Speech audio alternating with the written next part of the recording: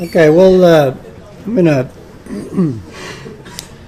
refer to a couple of more figures from the monograph in Chapter 2, summarizing what we've been talking about in terms of phase definition.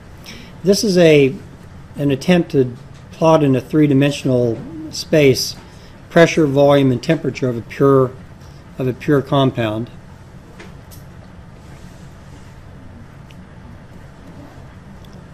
And if we just take as an example here, this being water, we can try to identify a little bit what we see on this figure.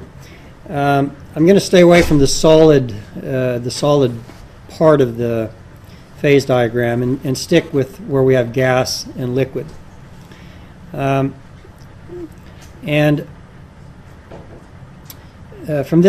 From this figure here, we've got a point here that I'm going to say is connecting, this line here is connecting two conditions at the same pressure. It's a little bit hard to see that from this three-dimensional image, but basically we're going to say that along this pressure here we've got 1 atmosphere. Okay? So let's say that is pressure of 1 atmosphere.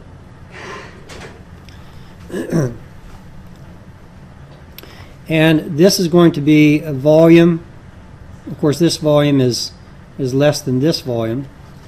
The temperature along this line is also going to be at a constant of 100 degrees C, or 212 degrees Fahrenheit, I believe, is the boiling temperature of water. So along this line we have a constant pressure and a constant temperature. And this volume here, which it could be a volume, we might say that we've got, for example, 1 mole in this diagram, so that it's the same as molar volume. Basically, this is the volume, and the lower volume would be that of the saturated liquid. That is the water in our cup of coffee, in a sense. It's the boiling water. And this other volume will be the volume of the vapor saturated, of the saturated vapor.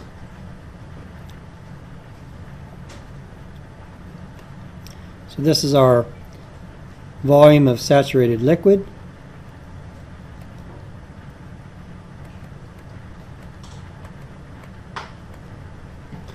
And this one here is the volume of the saturated vapor.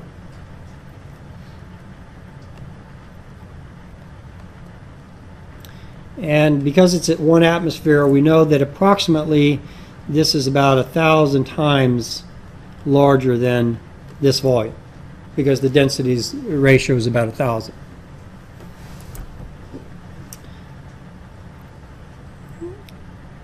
And on this figure, as we increase the temperature going in this direction here,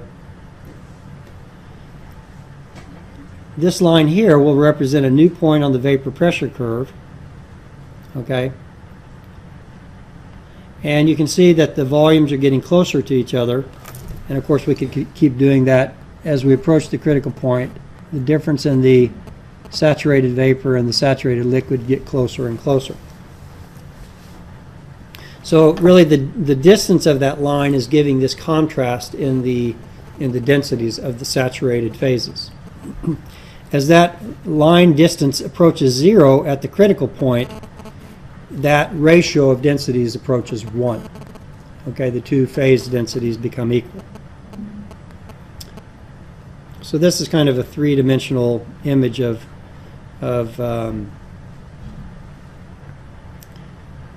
what we're talking about. It kind of has the pressure temperature diagram in it, but not.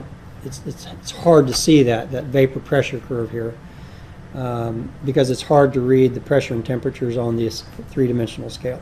But is there anything that you get out of this, or have questions about this visualization of the of the pressure, temperature, volume condition. Everywhere it's gray in this figure, we have single phase, what we call undersaturated single phase. Okay, so everywhere it's gray, we have single phase, what I refer to as undersaturated phase.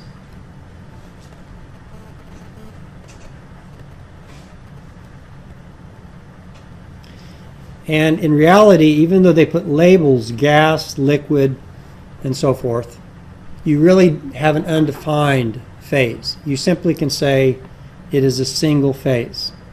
And that would be the proper nomenclature. Well, you think this is, just semantics and playing. But the thing is that in petroleum reservoirs, we often operate at conditions that are out in this arbitrary, we really don't know if it's a liquid or a vapor. It has a viscosity of 0.1 centipoise. Is it a liquid or a vapor? We don't have any relationship with fluids that have 0.1 centipoise. Well, that's a lot lighter than water, but it's a lot more than gas. Okay? So you don't have any feelings for 0.1 centipoise type fluids.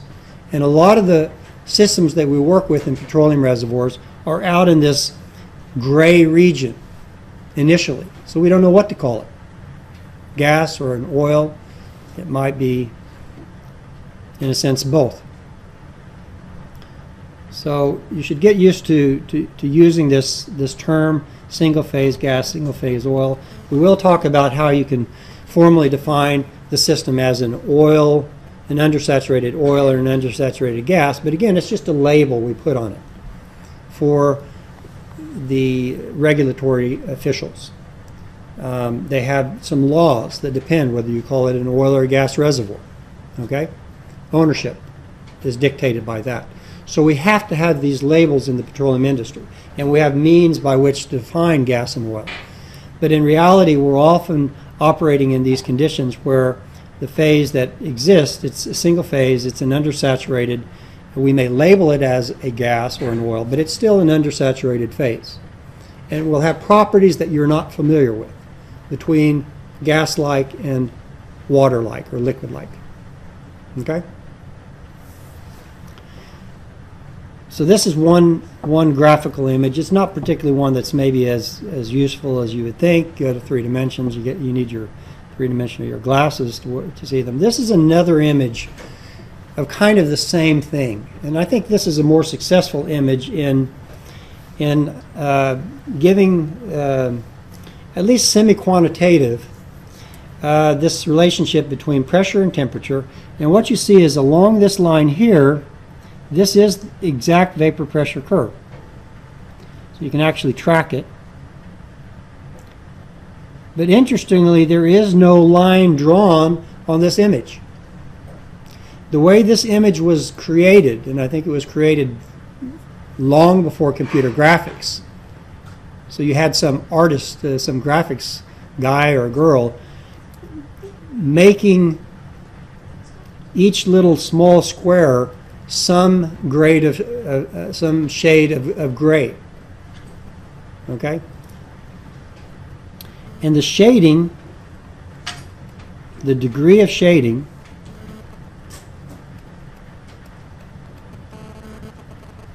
is proportional with the density of the phase.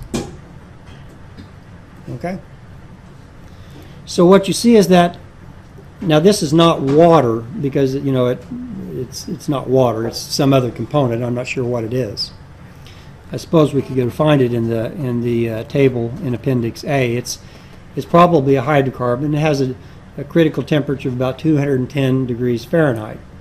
If we go look for that in Appendix A, it's probably something around heptane, if I remember right.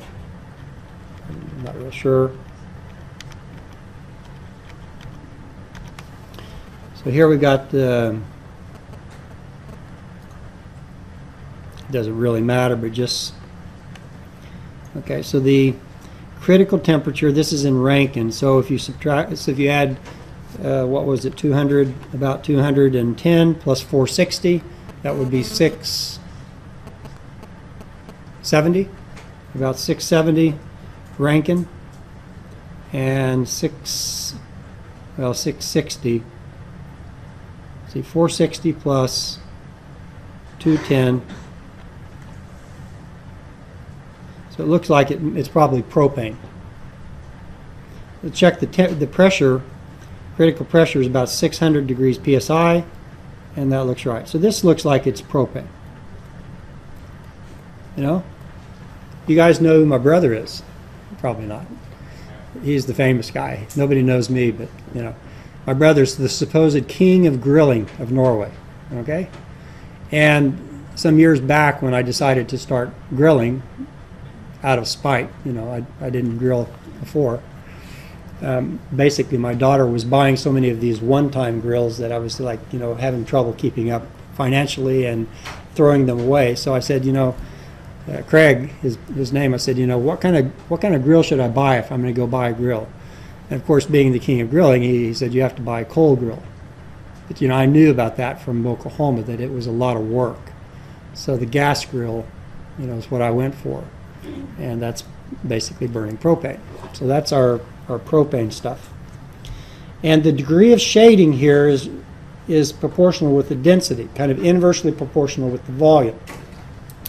So what you see very clearly is that down here at the low pressures, you have this probably 1,000. If you go down to about 15 psi down here, probably at this point right here, there's a contrast of close to 1,000, certainly 100, between the darkness level above, or just above, and below. So the shading is giving the volumetric dimension, okay? Albeit the inverse to the volume. So it's the density of the phase. And so as you can see, on the lower side of this, it's very light. So if you go out here, and if we define the lower side where you actually are on this point, this being vapor and this being liquid, what you can say, anything that's dark is liquid-like. We're going to say, yeah, this is liquid-like out here. Okay? And out here, this is vapor-like. Okay? But it's not vapor per se.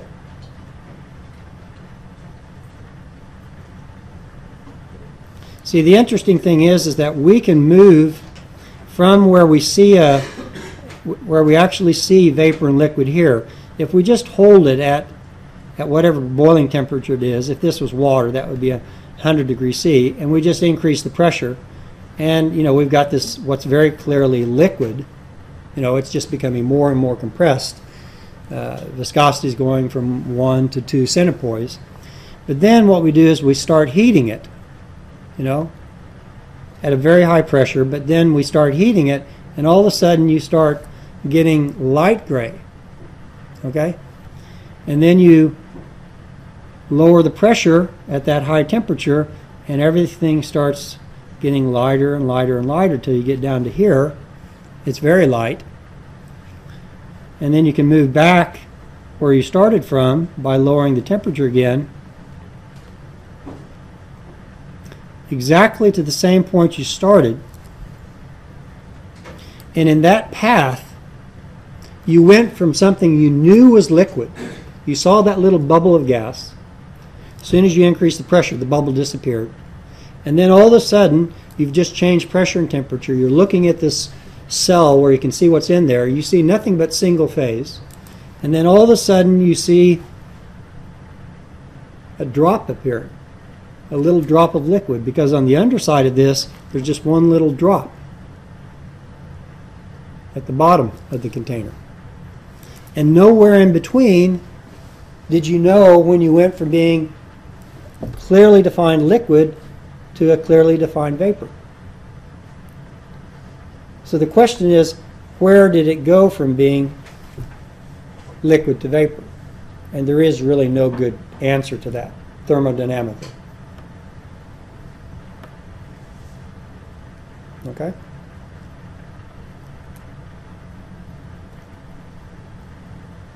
So anyway, I like this imagery of the pressure, volume, temperature, behavior of a single component a little better. It's a little less confusing, at least to me, than this three-dimensional diagram.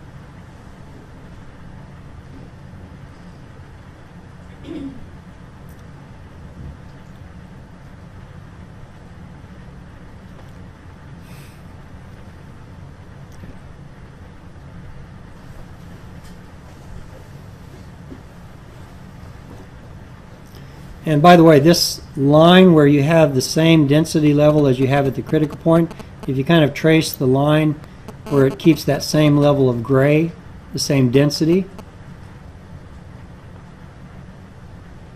okay, this is what's referred to as an isochore line. Okay, iso basically meaning that the density is constant. And this particular isochore is the density, this density at the critical point. So if you wanted, you could arbitrarily define liquid and vapor according to that, but it would be an arbitrary definition. It wouldn't be one that's formal. It would just be your definition of what's liquid and what's vapor.